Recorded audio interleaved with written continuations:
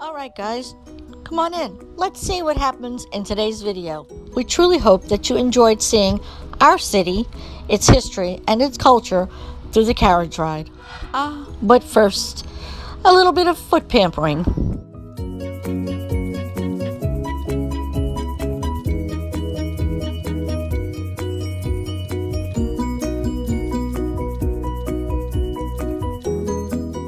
See it? Remember it. It appears again in the video. Alright guys, Emma Gypsy Heart here, and we are going to take on a buggy ride, so I hope you enjoy. So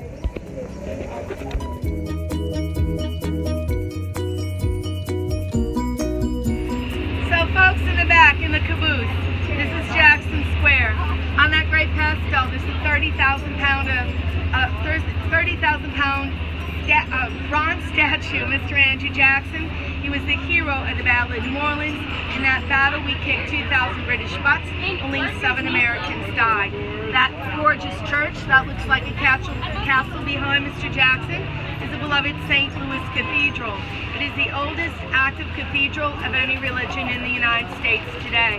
Now until 5 o'clock, if you want to take a free tour inside, they have gorgeous stained glass windows. They tell you the story of King Louis IX of France. Alright, honey. He was the only French king made a saint by the Catholic Church. They have 15 chapel-like frescoes on the ceiling, and exquisite European statuary.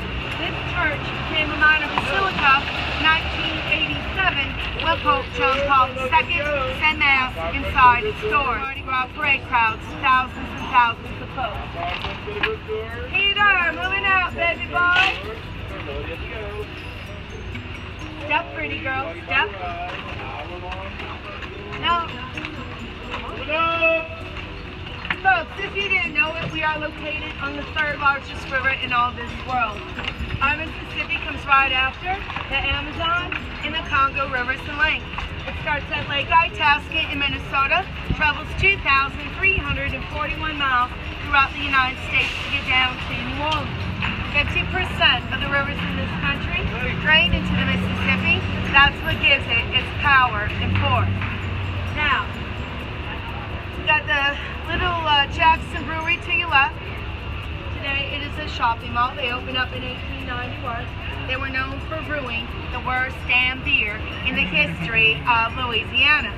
Now I say it like that because they actually use unfiltered Mississippi River water to make that beer.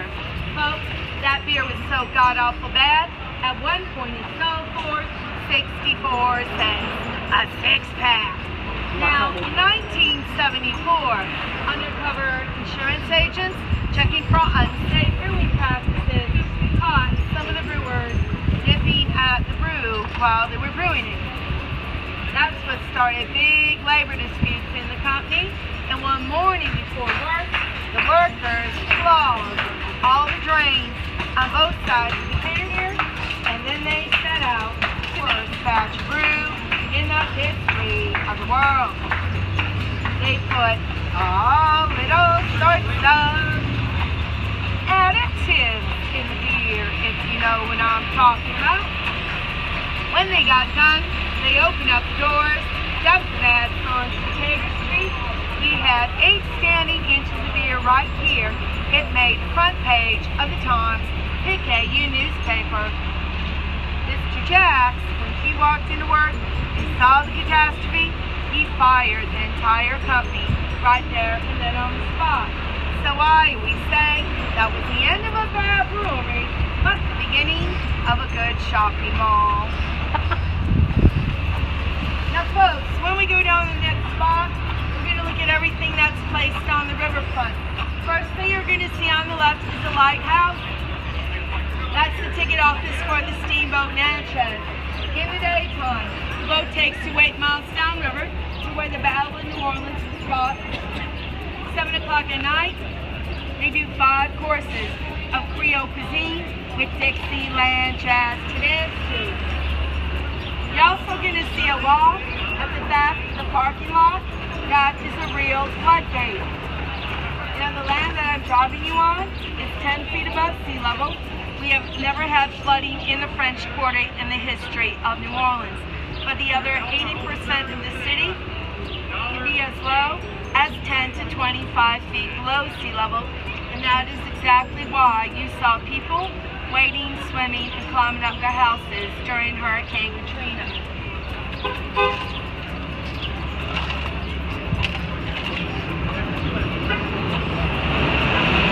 Now folks, you're going to see a round slanted green glass building on the river. That's the Aquarium of the Americas. It's one of the top 5 aquariums in the United States with the IMAX theater right next door. We have 2 really good shows right now, Hurricane on the Bayou and Dinosaurs in 3D. There goes the riverfront trolley. It'll take you the 13-block length through the French Quarter for $1.50 when you get too hot and too tired.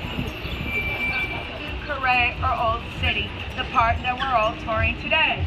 Now, if you love our food, you want to learn to cook the way we do, on our left is our awesome School of Cooking. For $29, they teach you to make gumbo, jambalaya, red pudding and pralines. You get to eat everything you make and take the recipes home. If you do not feel like cooking in the kitchen, they have a marvelous shop, hot sauces, mixes, spices, and every Creole and Cajun cookbook known to man. Nola's to your left, home of Mr.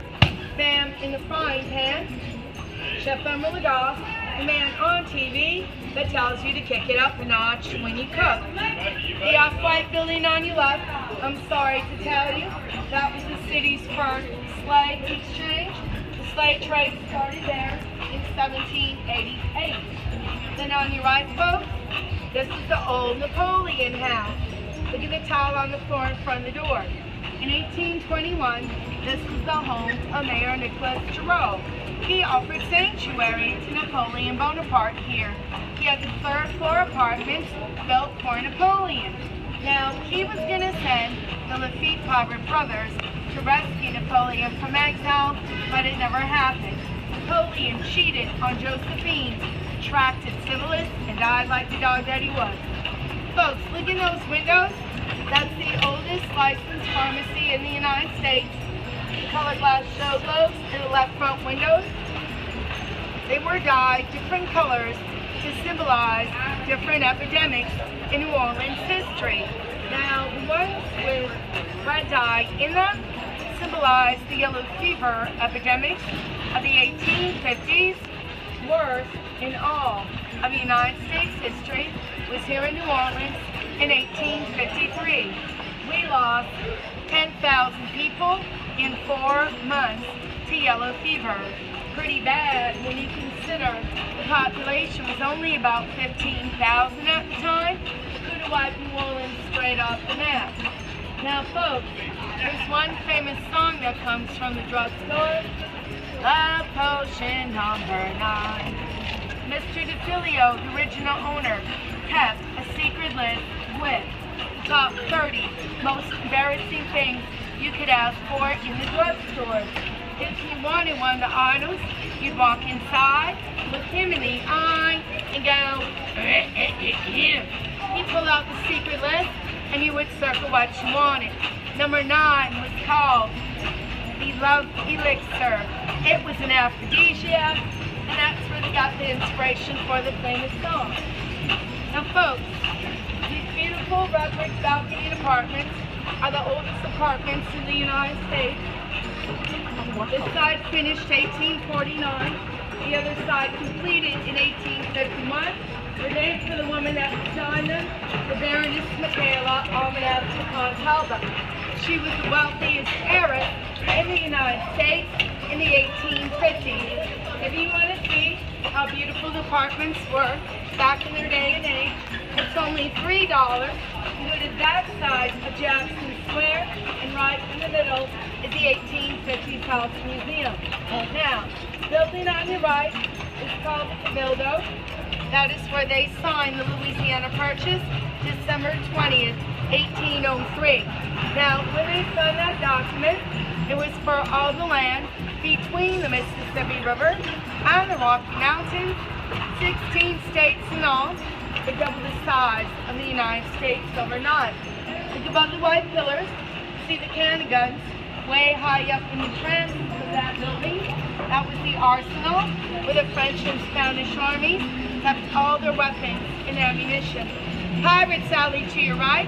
Real life pirates sold slaves and contraband there. Y'all check out the Mardi Gras balcony with all the skeletons to your right. You guys decorate crazy at Mardi Gras time. They just never took it down. Second floor balcony apartment above the Flirty Girl sign. That's where Tennessee Williams lived when he wrote the play Streetcar Named Desire in 1947. Yeah, that's Miss Doreen on the corner.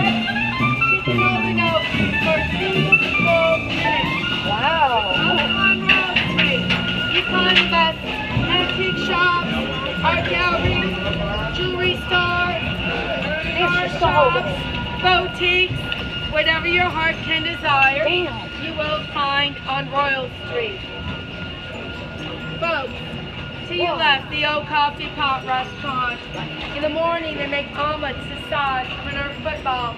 They were just filmed for diners, drive-thrus, and dozens. Guy Fieri, he liked 3 of the recipes so much he put them in his latest cookbook. World famous Pat O'Brien's on your left, inventor of the hurricane drape. They have dueling piano shows 7 days a week. Nice casual courtyard restaurant in the back with a flaming brand new fountain. Preservation out to your left, that is the club where Harry Connick Jr. had his first gig at 8 years old playing the piano. 4 traditional jazz shows every evening. The times are, actually there's 5 shows. I'm sorry, sir. 5, 6, 8, 9, and 10. That will be the best traditional jazz show you'll see in the city. Now we're turning on to Bourbon Street. Bourbon Street was not named for alcohol, folks. It was named for the royal family of France, the Bourbons. That's me out to your left. The only karaoke bar in the French Quarter. You pay $4 for a beer. Your drunk people sing really, really, really bad. Now I'm not kidding about the bad. On your right-hand corner, the famous Johnny White's. Now only business to stay open before, during, and after Hurricane Katrina. Then the garden behind St. Louis Cathedral, we call that Father Antoine's Garden, named for the famous priest that healed people during the yellow fever epidemic. It's also the same spot where they fought duels by pistol or sword in the 1800s. Fritzl's European Jazz Pub. They play bootleg jazz from the Prohibition era. Bootleg jazz has sassier lyrics and a more upbeat tempo than Dixieland. Then folks, look through the doors of Marie Laveau's House of Voodoo. That's Mr. Philip. He'll give you a tarot card reading if you like. Now, Marie Laveau was an herbalist, midwife, and nurse. Back when they had the yellow fever epidemics in the city, they stayed behind to heal people when the doctors got scared and ran from town. Folks, look up to your left. There's a big, beautiful wraparound balcony. That pattern is the acorn and the oak leaf. Now, to make a design like this, a blacksmith pre-carves the mold, pours hot liquid iron into the mold, lets it cool down, and pops it out. It's intricate, delicate, and lacy looking. Now, we also have wrought iron, which is the gate inside the doorway coming up with the building with all the ferns. It's plainer and more geometric. The blacksmith heats up a poker and tongs, then shapes and twists iron rods to the pattern in his head. 50 hours and man labor to make that gate. Did y'all see this tall, skinny building right behind the cottage? I live in one of those. In the 1700s and 1800s, the top floor would have been your slave or servant's quarters. The bottom floor would be the kitchen. With our heat and humidity, you would never build that kitchen into the main house. Too sweltering and very dangerous because of the ladies' wide hoop skirts. Too easy for them to catch on fire when they turn around near a hearth or a fireplace. Now folks, have you seen the movie Gone with the Wind?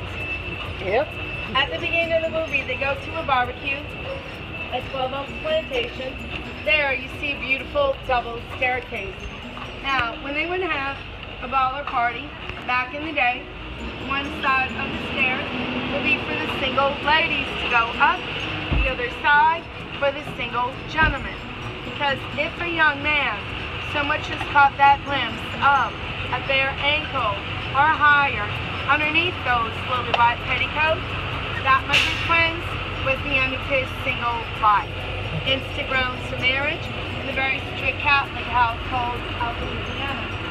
Folks, on your left corner, second oldest building in New Orleans, built in 1726, 50 years before we were a country.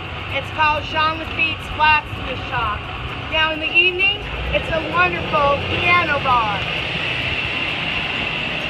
The only electricity is in the bathroom. It's only lit by candlelight. The man in the back at the piano plays anything you like to hear, from Billy Joel to Cole Porter to Louis Armstrong. Now they say that Jean and Pierre Lafitte, a most famous pirates, were approached there by the British before the famous Battle of New Orleans. Now the British thought, oh hell, they're pirates, they'll do anything to make money. So they wanted the Lafittes to sell them their ammunition and maps. The Lafittes would not do it, they were loyal to the Americans. They snuck off to rat on the British, they gave the United States military free ammunition, and they fought on the American side. And that is why Andrew Jackson went down in the history books saying he couldn't have won the Battle of New Orleans without their help. Y'all, there's about 20 different angels hidden up in the plants and the flowers of that balcony if you want to take a picture. And there's a gorgeous postcard view when I turn the corner. All the old balcony buildings leading up to the skyscrapers. You don't find a view like this in too many American cities anymore. The contrast between the old and the new. Now folks, that yellow building to your right, that used to be the first United States District Court. Andrew Jackson was fined $1,000 for lipping off to Judge Xavier Hall here. The Creoles loved him so much for keeping the British out of the city during that important battle. They raised that $1,000, gave him back every penny as a point of honor. Now folks, I'm going to stop in front of the Cornstalk Fence Hotel, take all the pictures you like. The fence is a full field of corn. Corn is at the top, pumpkins at the bottom of the pillars, morning glory flowers trailing up and down. Inside you find, four-poster canopy beds, marble fireplaces, black crystal chandeliers from Paris, France. Rooms here start at $120 and the balcony suites are at $200. Now they always like to tell the tourists a bullshit fairy tale about the fence. They say Robert Ogden bought it for Antoinette Beaumonte while they were engaged because she was homesick for her daddy's corn farm in Iowa. To make her feel more comfortable and at home, he wanted her to see her very own cornfield from the bedroom window every morning. Now that's a sweet romantic story. It's also a bunch of made-up malarkey. Antoinette grew up right here in the good old French Quarter, and being a city girl, folks, she wanted to know what a cornfield looked like to save her life. The real reason that fence was a love token was simply the price. 28 separate pairs of cast-iron corn stalks shipped 2,123 miles down the Mississippi River to New Orleans. The shipping, handling, and assembly of that fence alone, being 3 times the fence's original price, made her the envy of all the desperate housewives in the French Quarter. Check out Bourbon French perfumes. They're the oldest perfumery in the city. They predate the Civil War, 1843. Now, what I love about them, if you don't have a lot of money, between $7 and $10 will get you a bottle, excuse me, thank you ma'am, of cologne for the ladies or for the gentlemen. They make 40 original scents of their own. But if you want a one-of-a-kind that were made before it's sent for you, give them $85. They'll take a swab of the body chemistry from your wrist and make you an original no one else in the world will ever wear. Check out the masquerade. Every type of mask, from leather to feathers, paper mache to silk. Some of those are wearable masks. Some of them are just artwork for your display case. Then look to your left to the gates of the Place d'Armes Hotel.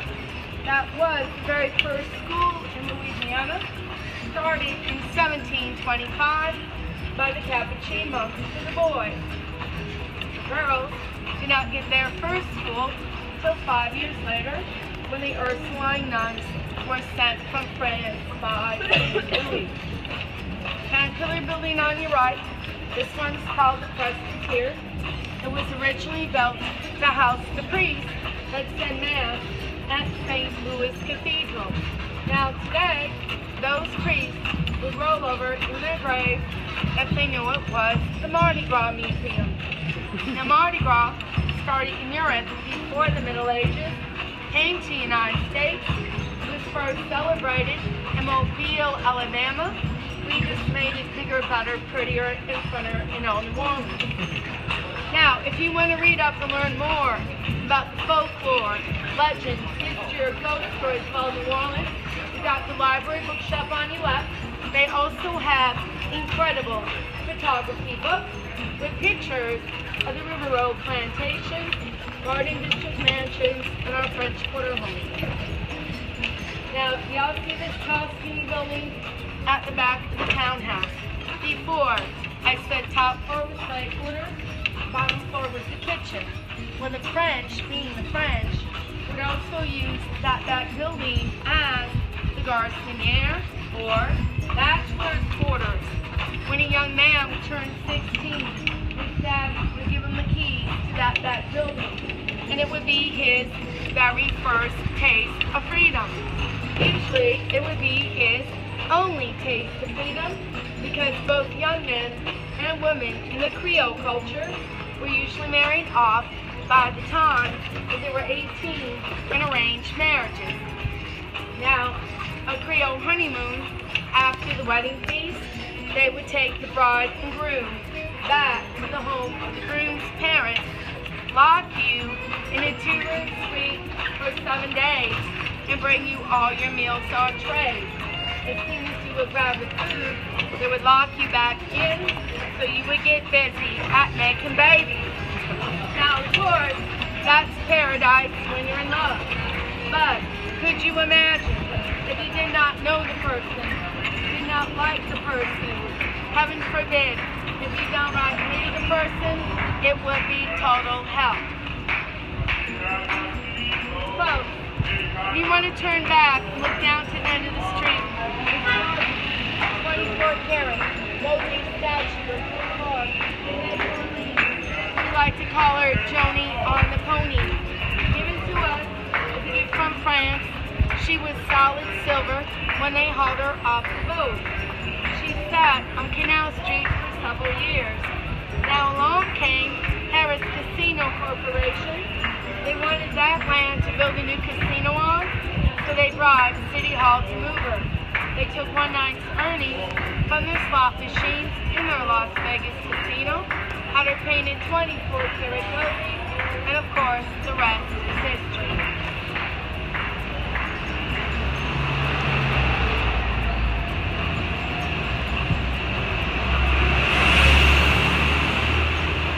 Now folks, Maggie May did all the hard work on the tour. If you want a rewarder, there is a bag up here at Apple and Oak Tree. You can grab one or two, play on your hands. She loves to get them from her customers. If you have questions, if you need recommendations, directions, just ask me. And I want to thank you very, very much for coming to our city. I hope you have a fantastic time wherever you do it. Alright, ladies and gentlemen, this is Cafe du Monde, where beignets come from. There are several different places in New Orleans, but this is the original Cafe du Monde.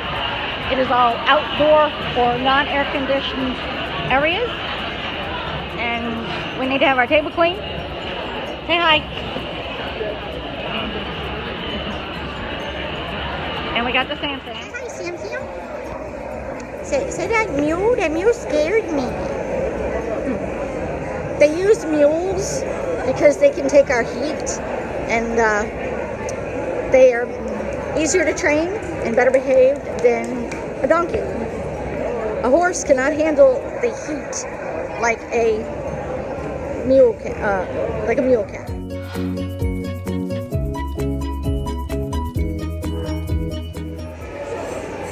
It's just a little hot.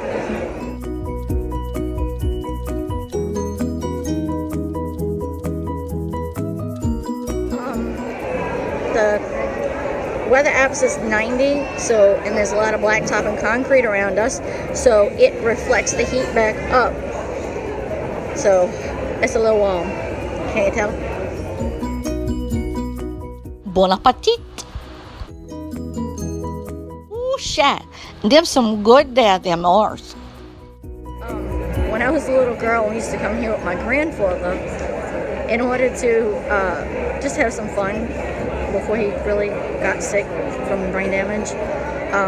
He used to pick up one of his beignets and he used to blow the sugar at us as kids. It was just, sticky but funny. There are 2 of these toy soldiers standing guarding the toy store doors. This was pointed out on our carriage tour.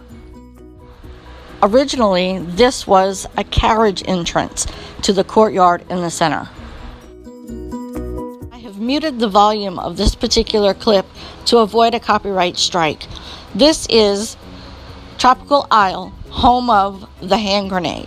And you will see what a hand grenade is in a moment. This, my friends, this is a hand grenade. What's in a hand grenade? No one truly knows. I do know that it has melon liqueur and sour mash, but that's about all I know, and they do not give out the recipe. Have it one of 2 ways, over ice or blended. I prefer blended. The container it's in is called a yard dog, and they put a tiny plastic hand grenade inside. If you value your stomach, you won't eat at a Lucky Dog stand. They are notoriously nasty. But if you got a brave stomach, go ahead. That's a cop car.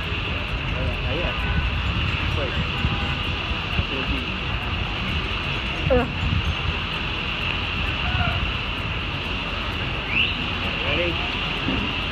Got him.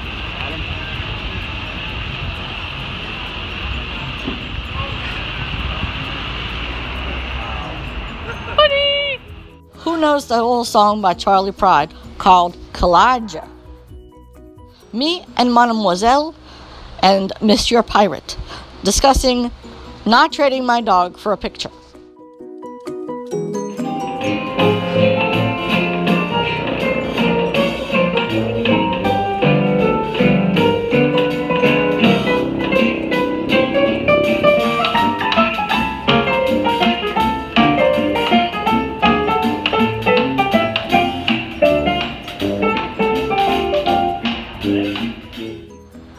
This is one of the New Orleans precincts now.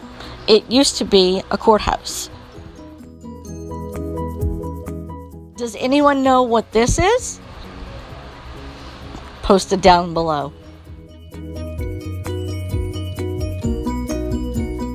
I love the architecture of this building.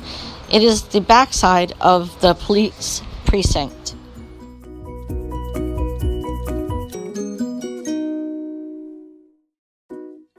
This is the Bienville monument that the tour guide mentioned.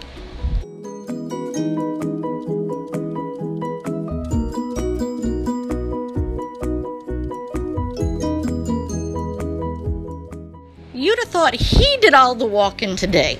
He's so tired. This section of this alligator display was for the 1984 New Orleans hosted World's Fair. High today in New Orleans, 92. High today in Centralia, Washington, 62. I'm coming, Washington. I'm coming.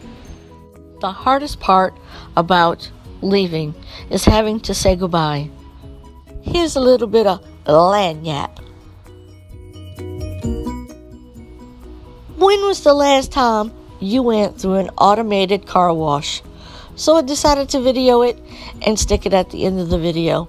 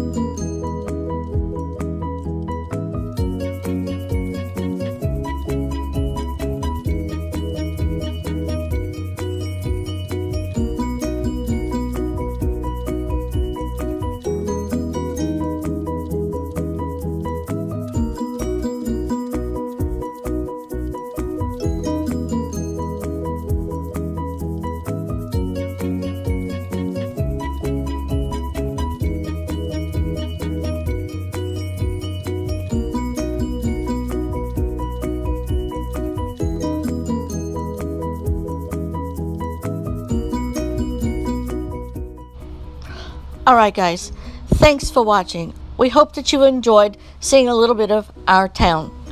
More videos to come, so you know what to do. Subscribe if you haven't, ring the bell so you know, and we'll see you in our next video. Bye guys!